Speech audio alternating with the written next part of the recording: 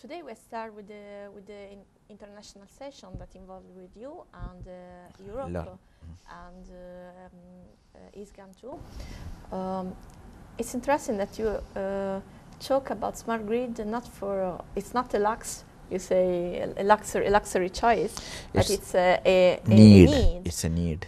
So the same technology could answer to different requirements, different challenges too. Yes. It's really a big challenge in India, and I know that could be that it's early to talk about, but also with smart grid we need to improve also smart meter. Yes. Isn't it? Are you work about? Yes, I have given you a copy of Smart Grid Vision and Roadmap for India, which was released by Government of India in last year September. So this is a 15-year transformation of entire Indian power sector into smart grids. It's a very ambitious program, which could be anywhere from $40 to $50 billion work involved. So smart metering is one of the basic building blocks of smart grid program, and the Government of India in the Smart Grid Vision and Roadmap has advised all the distribution utilities which are owned by state governments, and very few states it's owned by private sector, to go in for smart metering in a phased manner, starting with high value consumers, commercial and industrial consumers, to all three-phase consumers, to all consumers. Since our numbers are very high, we already have about 200 million electricity consumers, meaning 200 million meters. And by that, and I also mentioned we still have about 79 million households which are not connected to the grid. So by the time in 15 years we complete the smart metering or smart grid implementation, there will be more than 300 million electricity consumers. So we are talking about a market of 300 million smart meters in next 15 to 18 or 20 years, depending on what speed each of the state would go in for this program. So in EU, some of the big countries have still not. EU has a mandate of smart metering by 2018. Some of the countries yet to decide. So in India also, you should look at it as EU, because we are 29 different states ruled by 29 different combinations of political parties. So some of them may go on a fast track, some of them may go slow, and resource constraint is also there. So what I mean to say that, yes, smart metering is a big market in India, and looking at this 300 million, out of 300 million, I'm sure about more than 200 million will be residential consumers, single phase residential consumers who consume very little electricity. But we have to, in the smart metering regime, to have the full benefit of smart grid from all the technology deployed, we would like even to take that single phase low value consumers to the smart metering regime, so that we will have a fine network of the distribution network. We have a real time visibility of distribution network, and we can monitor and control power flow in real time. So we are advocating even the poorest of poor household also to have a smart meter, and to facilitate that, Government of India had set up a committee a year and a half ago to formulate functional requirement and technical specifications for smart meter, for a low cost smart meter. So that committee has already submitted its report.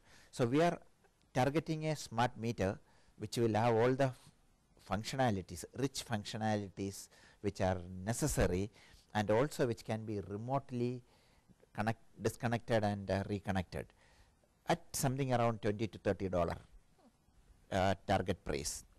We are hopeful that it will come down to that prices because of the numbers. If you look at that, the way the phone, cellular phone, as 15 years ago or 20 years ago, when India and China we started with cell phone, a handset used to cost $1,000.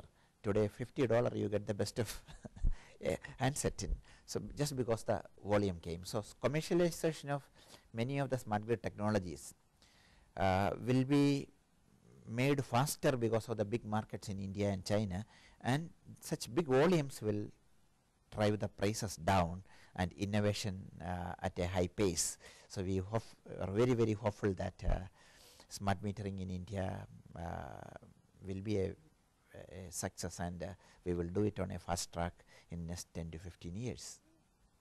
Do you think that could be strategic for you to match your expertise with other country? I know that it's really different, your state of the grid, but no, we are working with all the technology providers from all around the world.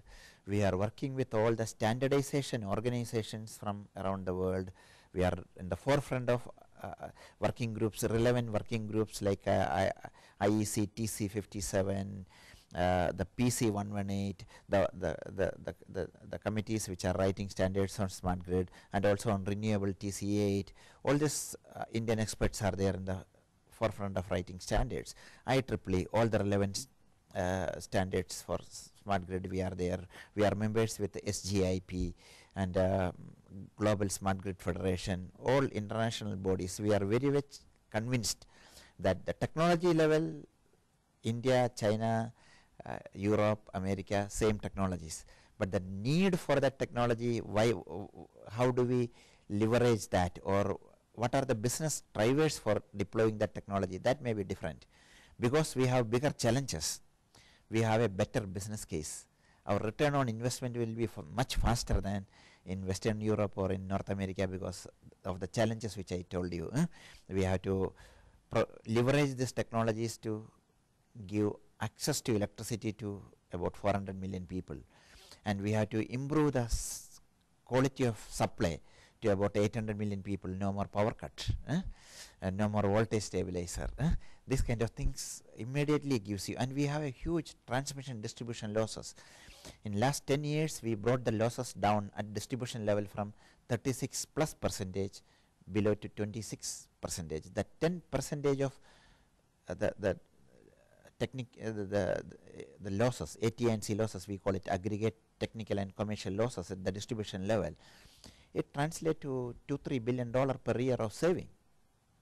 And in order to do that, mainly we did that through technology intervention. That 10% reduction in AT&C losses achieved through technology intervention and strengthening of the electrical network, which we have not spent more than $10 billion. But today, India consumes about 950 trillion watt hours, TWH. So if you take, or billion units, a better way to call it is about 950 billion units, of which 10% is about 95 billion units, which you save. Even at 2 rupees or 3 rupees average price, it's about $2.5 billion per year savings from that investment. So from 26, if we are able to bring it down to 15, we know we may have to invest maybe 20 billion, 30 billion, but the savings are going to pay for itself in short time. So we have a better business case.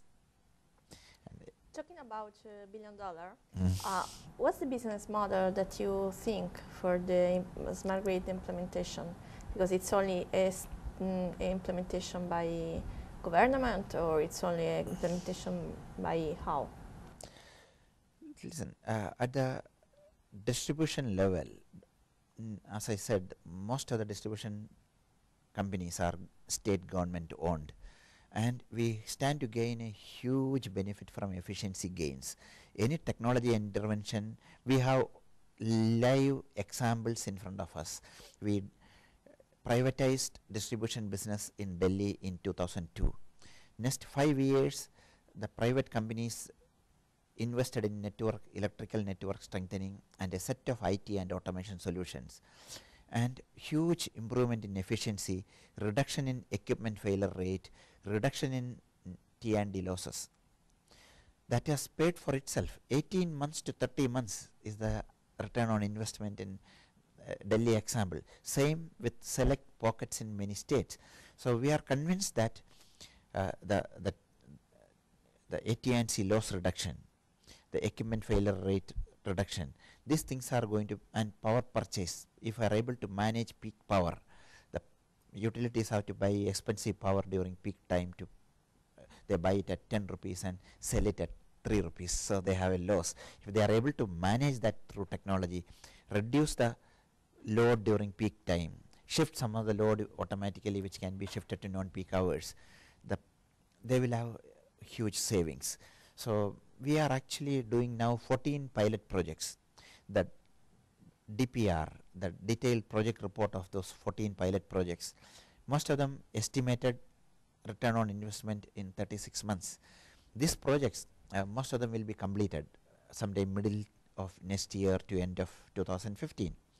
That is 6 months is a Guinness of product. no, project will be completed in anything from 12 to 18 months from now, and immediately after that, 1 quarter, 2 quarter, we will be able to see whether the assumptions which is in the detailed project report are correct or not, and that is going to give us a technology selection guideline. These 14 projects will give us what technology will work, what should be our last mile connectivity options, which is the most cost effective products and solutions we should go for, and what gives us the fastest return on investment. So 2 years down the line, we will have much better clarity on business models and business case, as well as technologies to be selected for implementation of smart grid.